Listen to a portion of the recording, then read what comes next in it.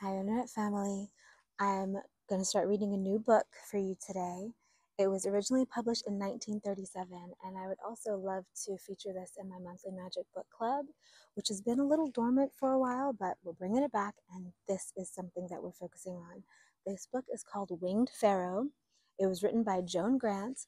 Like I said, originally in 1937, it was published in Great Britain, and then it was most recently published by Ariel Press in 1985. So if you like it, get it online. It's one of those that the things she talks about in this book you can't necessarily prove logically, but you will feel the truth in your heart as you're reading it if it resonates with you. So let's get into it. I apologize for the background noise. They're doing construction in my neighborhood. Okay, here we go. And I also apologize for any mosquitoes because they are really around today.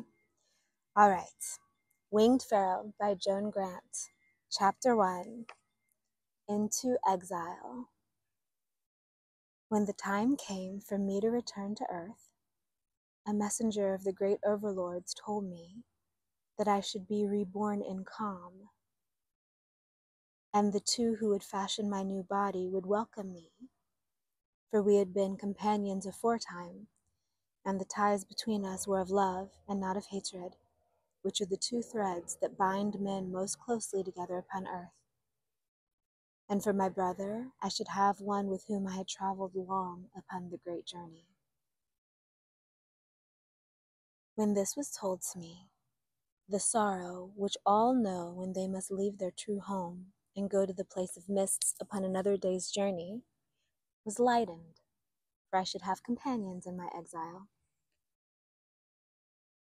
While my mother still sheltered me with her body, my father sought to find a gift that would tell her of the love that filled his heart. He could not tell her of his love in words, for words are but the fleeting shadows of reality.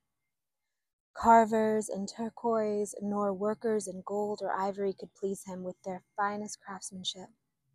One day, as he was walking in the gardens of the palace in the cool of the evening, he thought of making a garden for my mother, a garden such as had never been seen before. Only by this could he symbolize his love, for nothing can be greater than its creator, and though a carving may be a song in stone, it is born of the sculptor, but the plants of the earth are children of the gods. And so, in a curve like the young moon, he planted trees to shade her from the sun at noonday, and bushes with aromatic leaves to spice the air for her refreshment.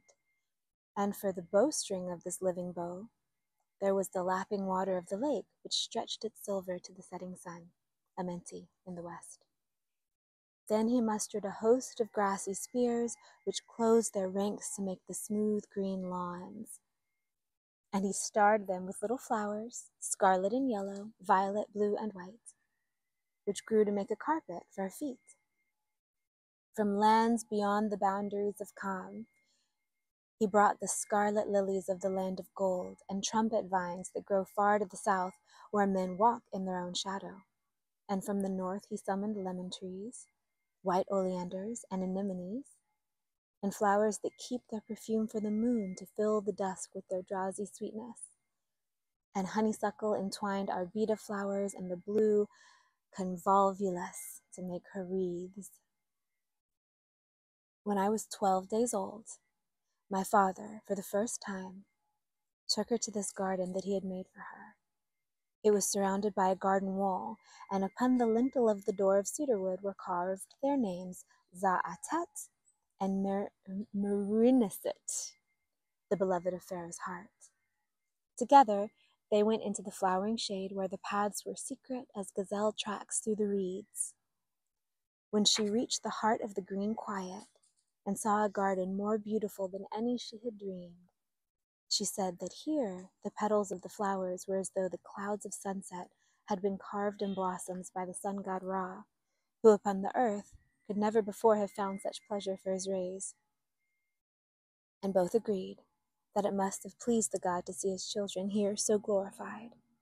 So they named the place Seket Ara, the meadow of Ra, and to me they also gave this name.